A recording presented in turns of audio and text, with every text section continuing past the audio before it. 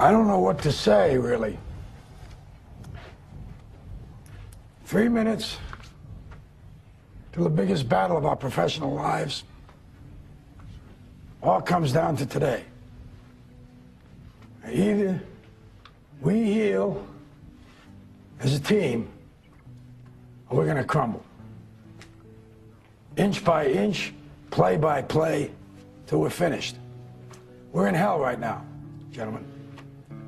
Believe me.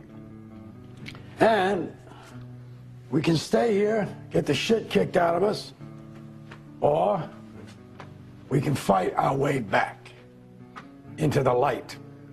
We can climb out of hell. 1 inch at a time. Now, I can't do it for you. I'm too old. I look around, I see these young faces, and I think, I mean, I made every wrong choice a middle-aged man can make. I pissed away all my money, believe it or not. I chased off anyone who's ever loved me. And lately, I can't even stand the face I see in the mirror. You know, when you get old in life, things get taken from you. I mean, that's part of life. But you only learn that when you start losing stuff.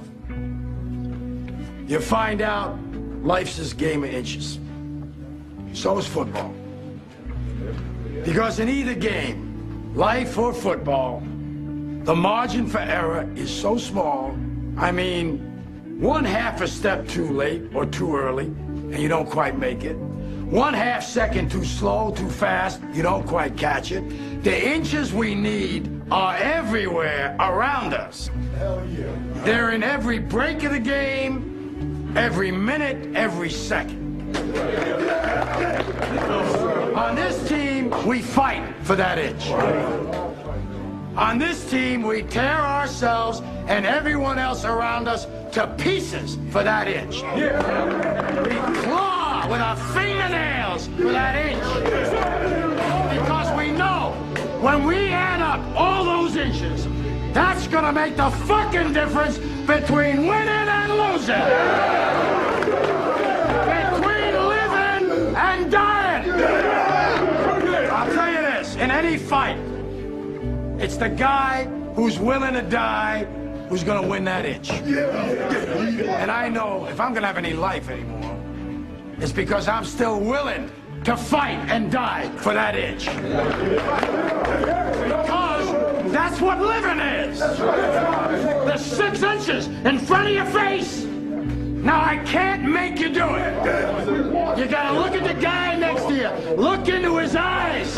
Now, I think you're gonna see a guy who will go that inch with you. Hell yeah. You're gonna see a guy who will sacrifice himself for this team because he knows when it comes down to it, you're gonna do the same for him. That's a team, gentlemen. Hell yeah. And either we heal now as a team, or we will die as individuals. That's football, guys. That's all it is. Now, what are you gonna do?